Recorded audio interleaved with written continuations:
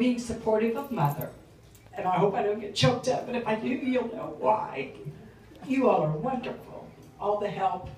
And we have family, and if you're family, would you raise your hand so that you can kind of see? There you go. And they flew in from all kinds of places. Some drove in from Austin. These are Kelma's grandchildren, my daughter Elizabeth, Hunter, my son, and my nephew Rob. And then we have these young men that are standing here. There's Miles and Owen and Andrew. And we're missing two that are napping. But trust me, you're better off. Yes, and Hunter's wife, Dion, and Elizabeth's husband's with the boys.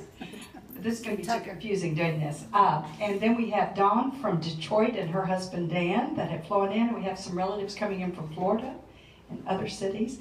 And all the PEO friends, would you stand up in the back?